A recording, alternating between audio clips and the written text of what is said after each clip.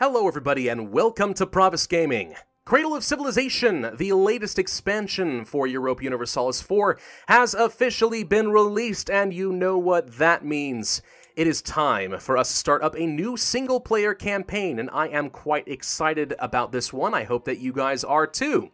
Now, in this particular video, I'm going to have to go over some of the changes that were done in this expansion.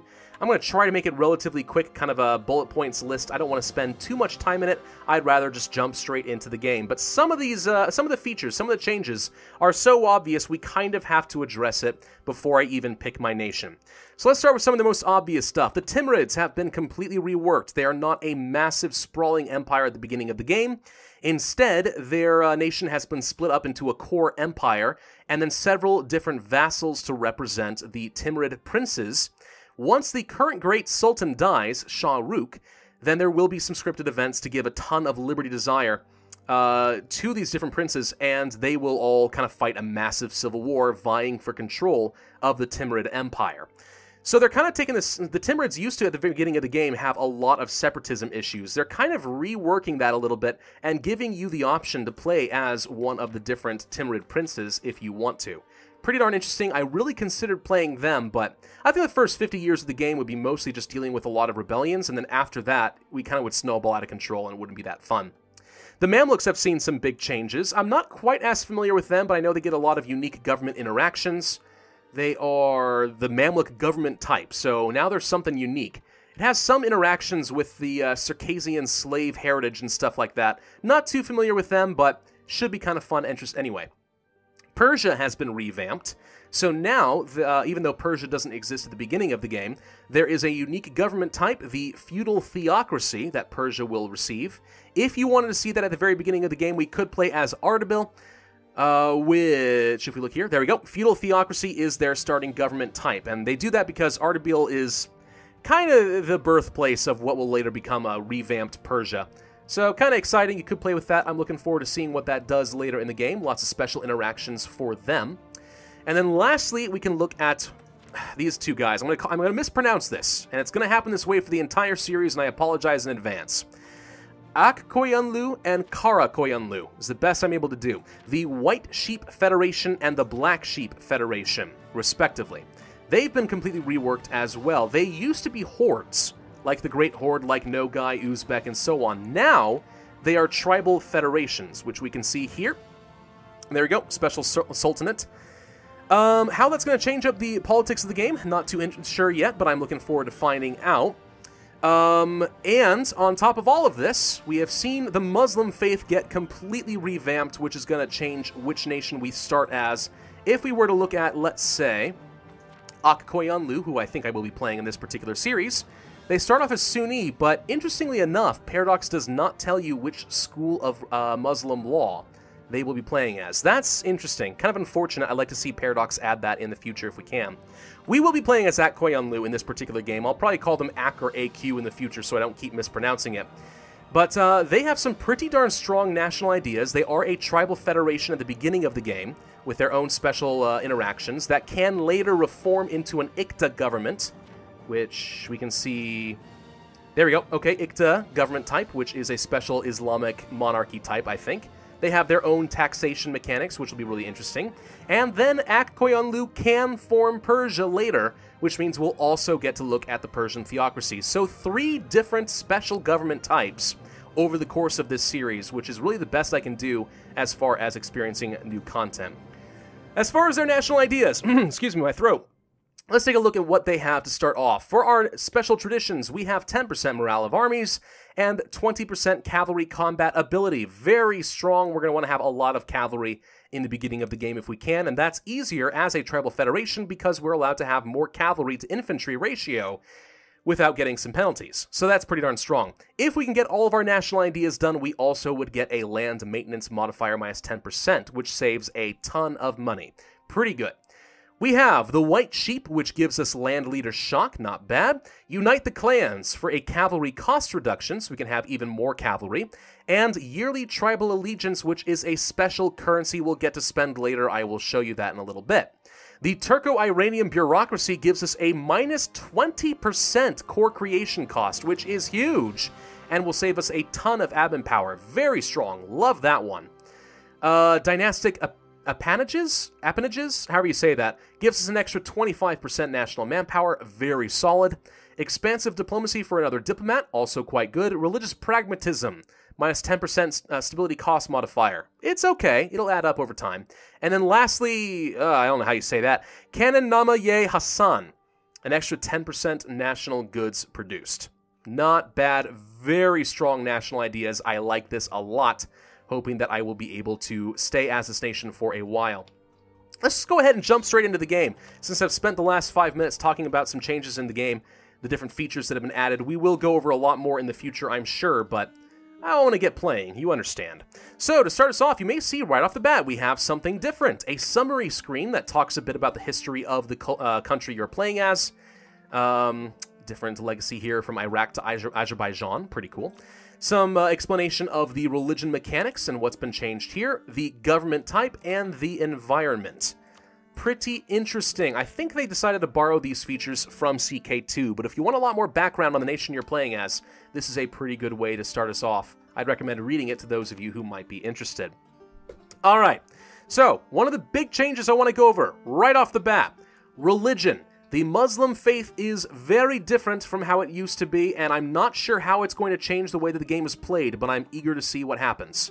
Starting off right here, we are Sunni. Okay, no differences there. We have some Coptic lands that we will have to convert. That will be important. But then there's this unique little icon right here. What does this mean? What is it? Well, I'm glad that you asked. Let's take a quick look. So it used to be that the Muslim faith had a piety mechanic, and you kind of went from either being very pious or very secular, one of the two. And depending on which extreme you followed, you'd get different benefits. So the more pious you were, the more missionary strength you had. The more secular you were, the lower tech costs you had. Stuff like that. That's kind of the same as it is now, sort of, except now we are switching between mysticism, which gives you missionary strength, morale of armies, and fort defense, and legalism, which gives you taxes, manpower, and tech cost. As you might imagine, I'm going to like the legalism quite a bit. I'm going to say that you gain or lose piety, but don't think of it in terms of like losing stability or losing prestige. Again, kind of going down the negative piety route gets you more mysticism, and that can be good depending on what you're going for. So when I say lose piety, it could actually be a good thing, not a negative. I'm just saying that to try and, make sure people don't get too confused. But you'll kind of go up and down this slider, depending. We are right now at minus 30 piety, which gives us some missionary strength. Not bad for the beginning of the game, I suppose. And different events or policies will kind of shift you up and down. Depending on whether or not you have minus 75 or positive 75, you could also enact two different events. There is mysticism giving you extra manpower, and legalism giving you a reduction in corruption. But once you click this button, let's say I was at 75 piety here, positive, if I click this button, it will shift me, I think, 50 back down the negative direction. And maybe you are at a very mystic playstyle, for example, and you want to switch toward legalism. Well, you could click this, and it's a good way to zip over toward legalism while also getting some free manpower. A lot of different interactions there. It's going to be interesting to see how that all works out in the future. But as for this icon, we have different religious schools within Islam, different legal schools, which will have a big impact on the game. To start us off, we are following Hanafi. Now, this is all predetermined. You do not get to switch which religious school you are following, which is one of the reasons I think that Paradox should tell you which religious school you're following when you're picking your nation. That's just my personal opinion. What does this do? Well, for us in particular, it gives us an admin tech cost reduction of 5% for the rest of the game, which is pretty good, if and you were to ask me. But other Islamic nations will have different schools. So, for example, we could look at Qara, which follows Ismaili. Now, what does that do? Good question. We could invite a scholar from a different legal school and see what benefits we would get. In the case of Ismaili, yearly legitimacy +1. Now, presumably then, Qara permanently has the legitimacy +1, and they could try to invite somebody from my school and get the tech cost reduction, and so on. So the way that this is supposed to work is you could spend 50 admin power to invite a scholar of a different legal school, and you will get some sort of special ability. Development cost, merchant, aggressive expansion, so on, and it lasts for about 20 years. Pretty cool. Now, there are some requirements, though. You have to make sure that one of the Islamic nations that follows that religious teaching is an ally of yours and they like you quite a bit. For example, if we wanted to get Hembali, which gives us a minus 10% aggressive expansion, we would need to make sure that, well, it says Dawasir. I think it could be any nation that follows it, maybe like Najd or something. Has to be allied with us or a subject of us, and they have to like us quite a bit. Now, that's going to be interesting because this is going to change up the alliances, I think, that we'll see form between the Islamic world quite a bit, especially in multiplayer. Depending on which benefit you're looking for, you're going to want to find a way to either ally or vassalize one of those little nations, which will be interesting. How is that going to change the balance of the game? I'm not too sure, but I like the benefit that we start off with the minus 5% admin cost. All right, 10 minutes in so far, and I've mostly gone over the overview of the stuff that I think we care about a lot, but let's go over our government type before we go too far into the game. So, we are a tribal federation. I already went over some of the features of this. We will have more cavalry. Years of separatism reduced. The war score cost is reduced. That's pretty cool. But we also have a special government interaction here using tribal allegiance, a unique currency that we will generate over time. Right now, it's going down. So, let's see, it's because our development is too low, I guess? Or is it because it's too high? I'm not sure which one it is, so we'll kind of experiment with that as we go. But we do know we get a national idea that increases it once we get up to Unite the Clans. Now, we can spend this on 3 different government interactions. It's very similar to the way that Russia got changed in the Third Rome. We can enlist a general, which spends 30 tribal allegiance to get a general with 40 tradition. It's the exact same thing as the estate mechanics with, let's say, the emirs, where we could grant a generalship and they would get influence. Same concept, but we spend tribal allegiance. We have trained horsemanship, which for 10 years would give us 15% cavalry combat ability. Very solid. And then we have conscript from tribes, which starts the construction of 6 Muslim cavalry archers for 0% of the cost. I imagine this is sort of similar to the banner mechanics that we saw up in Manchuria, but we'll kind of see how that works later. We need to get a lot of tribal allegiance to do that, but free units, hey, that can make all the difference. You never really know. I think the way that we primarily get this is by winning battles and stuff like that. So we're going to want to make sure that we are able to humiliate our opponents, kill all their men, and that's going to make us a bit more stronger. More stronger? Wow, what did I just say? That's terrible. All right, so that's Aq Qoyunlu to start off on the game. Let's go ahead and press play, go up to speed 5, start finally playing it, since I know you guys are interested in seeing the actual game rather than just a patch notes video. Kandar, interestingly enough, would like to be friends. Kandar, where are you? Okay, you are following the Hanafi school, just like I am. You are up here. Oh, right. So you are a 2-province nation up here tucked around the Ottomans. Not sure if that's an alliance we're really interested in. The Ottomans will probably kill them very soon, but we will consider it later. The Ottomans, actually, it's pretty important to note, have lost their cores, I think. Yep, they've lost their cores on all of this land up here, which means Kandar, Karaman, and so on will have a little bit more time to breathe. Pretty good for us in this particular playthrough, not so good for the Ottomans. We have some neighboring nations, like who's this guy here? Okay, Niza, or something like that. We could try killing some independent nations, try to get some vassals. I kind of want to kill these guys. They are allied to the Mamluks, though, so I'm not going to be able to. What about Trebizond? You allied... Okay, we have a lot of alliances forming, and not a lot that I can do. Not going to be able to kill these guys too easily anymore.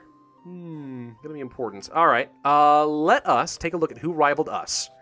So we have Dulkadir, who is this guy. Okay, ally of the Mamluks. Not much we can do about them.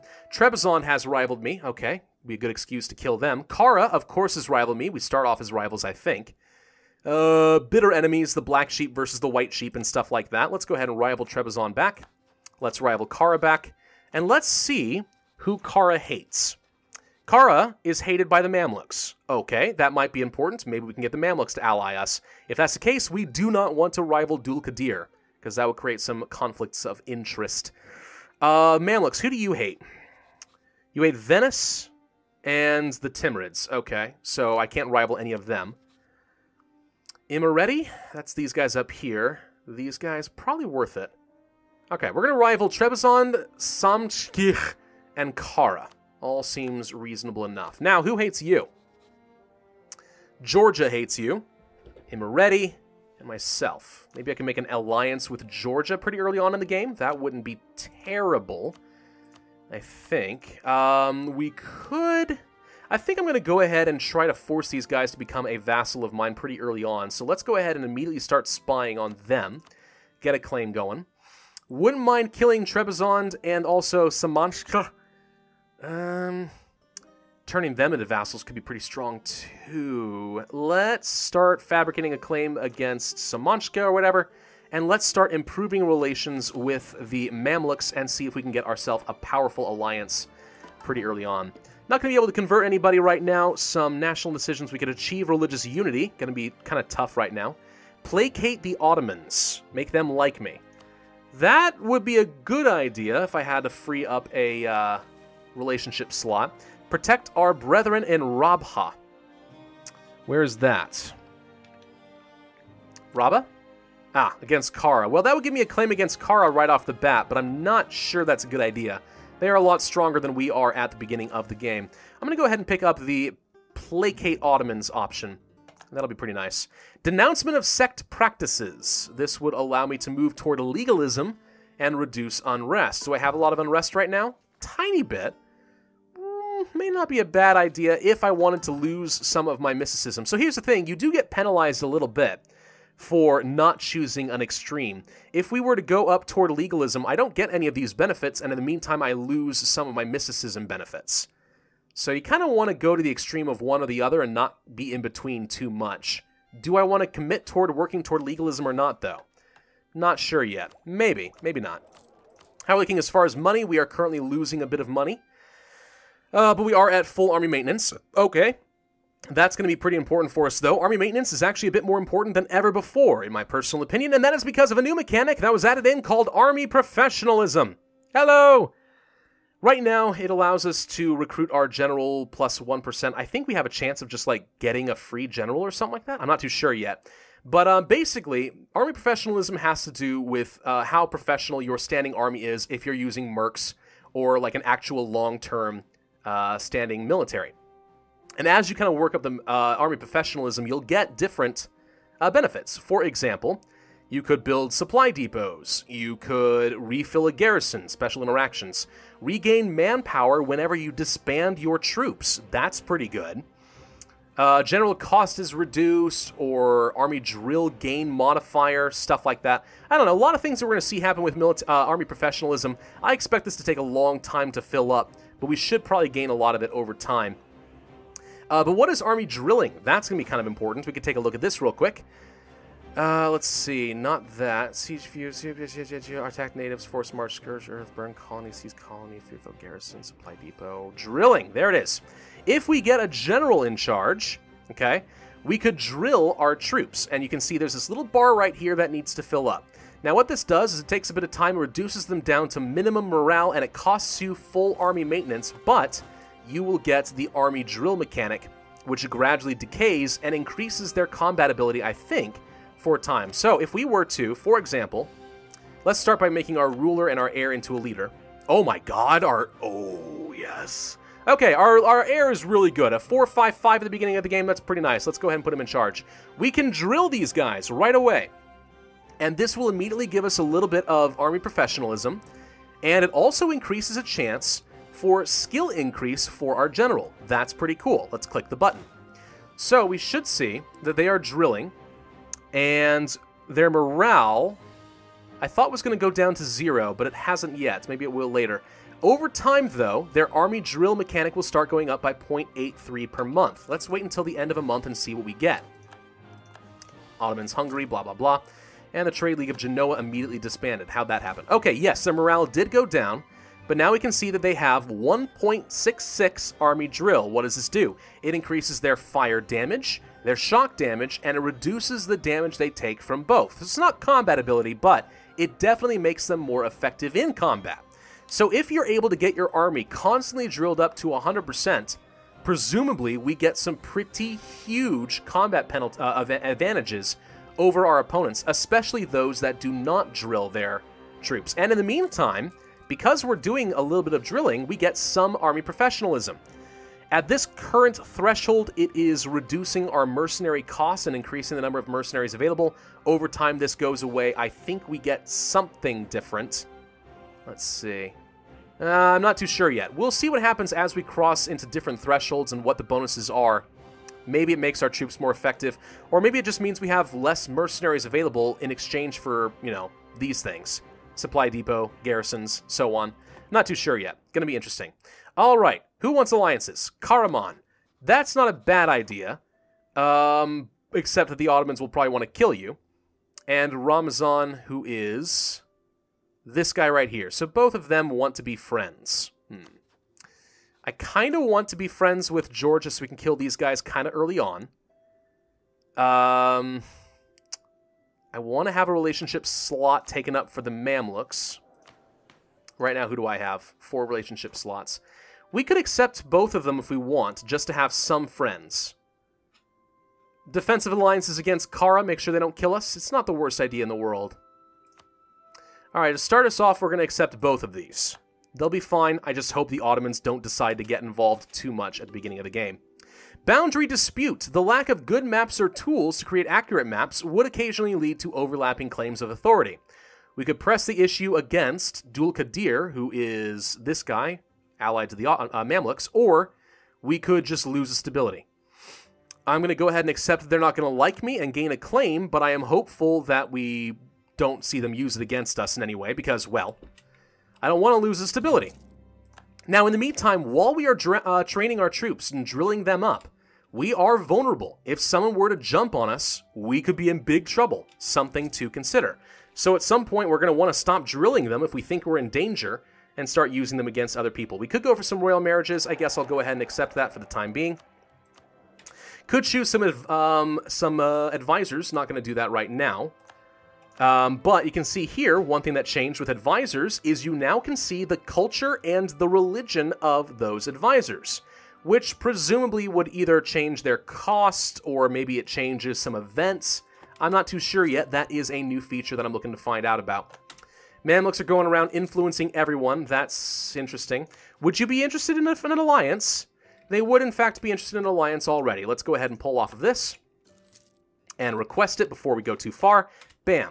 Now we have the Mamluks defending us, which hopefully will stop Qara from doing anything too crazy and hopefully doesn't put us in the crosshairs of the Ottomans too early on. Yeah, they're not going to be happy about that. I am allied to a rival, but let's go ahead and start improving relations with the Ottomans while we build up a spy network, see what we can do. Now, I know in a couple of months I'm going to have all I need to go for a claim. So, interesting. You did... Yes, they did decide to go for a partnership over Lithuania. That's fine. Anyway, so yeah, in a couple of months, I want to stop drilling my army, and instead, we'll go ahead and start letting the morale tick back up so we can go ahead and declare a war. That's the idea, anyway. The surrender of Maine. Okay, so France gives up some land to England. That's fine. Mamluks are still influencing people. That's an interesting choice. Let's stop drilling our troops and start getting our morale back. So right now, we were able to get ourselves up to 9 army drill, which gives us a 0.9% difference. So presumably, this could go all the way up to 10% by the time you fully drill an army. Now, that costs us a lot of money, right? You can't reduce your army maintenance and drill them. It treats them as if they're full maintenance regardless, okay?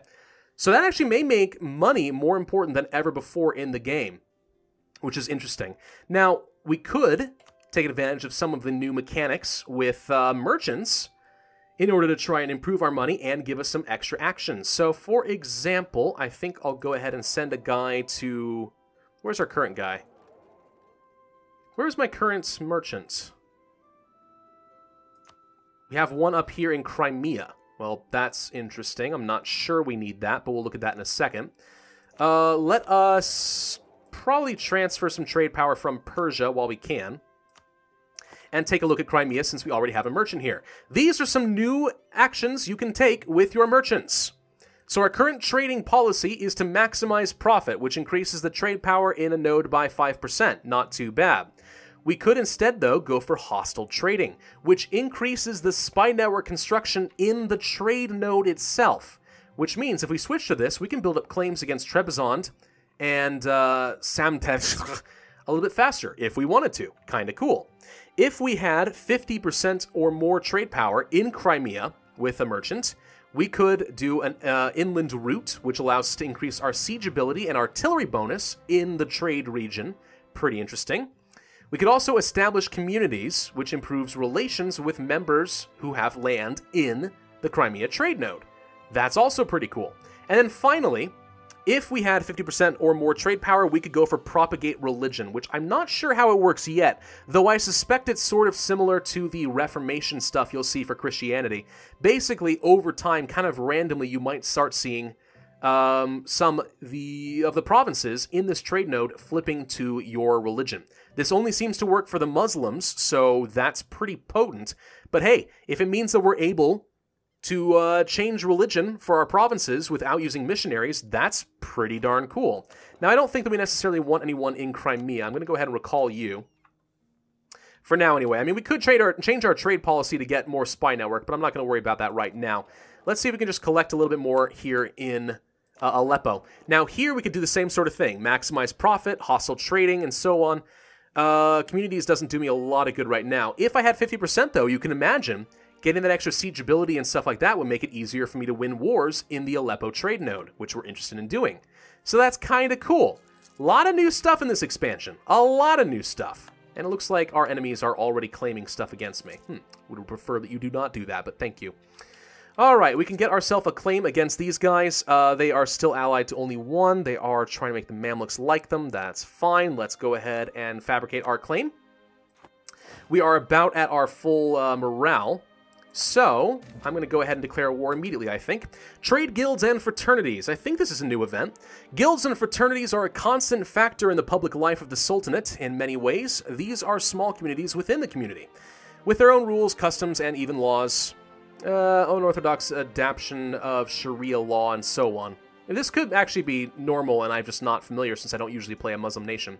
We can move toward legalism and gain prestige, or we can move toward mysticism and lose autonomy, but gain goods produced and stuff like that. In which province is that? This one right here? It's a Coptic province that currently produces livestock. Ah, yes! These are new things that we still need to look at. Okay. I'm going to go ahead and start working toward legalism. I like legalism a lot better, personally, but we'll see how that looks. Okay, this is all good. So, let's take a quick look at this. You can see here we have a new button. It allows us to exploit development. We would lose a development in a province in order to gain an immediate benefit. Some money, some manpower, and there are no sailors here, so that's kind of irrelevant, but that will be what we get. It's very similar to some of the raiding or raising mechanics I think that hordes have. So that's kind of interesting, and now everyone's able to do that to some extent. Obviously, you don't want to if you don't have to, but it's still kind of cool. And then lastly, new trade goods. Let's take a look. Nope, that's the wrong button. Hang on. Economic. Trade goods. Livestock has been added into the game. We also have paper. Can I find an example of incense? I kind of figured there'd be some down here, but I don't see it immediately. Well, incense has been added into the game, as well as glass, which you can see up here. And the last one was gems. Gems have been added into the game as well. Where are gems? There's some gems. Right down here.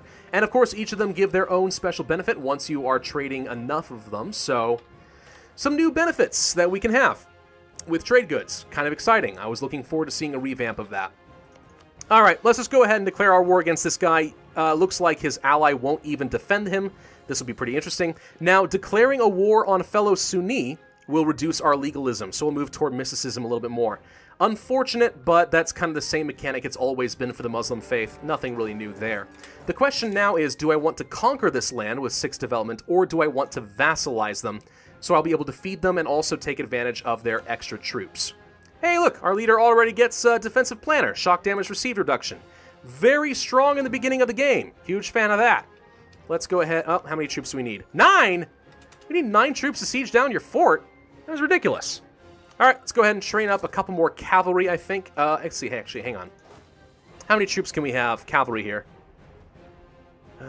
Cannot be comprised of more than 85% cavalry because we are a tribal federation. Well, that should be fine. So, yeah, I'll go ahead and train up another cavalry here, some more horse archers, and I'm going to reduce our army maintenance so that we don't go bankrupt while we are doing the siege but just enough that we can gradually reinforce with our manpower. And that's going to have to be good enough. So that is the beginning of the game. I know that this is just a lot of technical information for the EU4 enthusiasts. We've done practically nothing except for declare a small war, but lots of big changes in Cradle of Civilization. It's going to change the balance a lot. I'm very interested in seeing how army professionalism impacts things. And the Muslim faith, it's really about time that we saw a big shift in them. You know, that's actually a new mechanic I just thought of. If we did vassalize these guys, that would give me access to the Shafa'i or whatever. We'd have to spend some power, but if they like us and they're my subject, we could get an extra merchant for 20 years. That's really interesting. This is going to change the geopolitics of the Muslim world a lot. Very eager to see how that turns out. But thank you all very much for watching. I do hope that you enjoyed and are looking forward to this series. If so, then be sure to hit that like button, leave a comment, hit notifications, subscribe, and I will see you guys next time.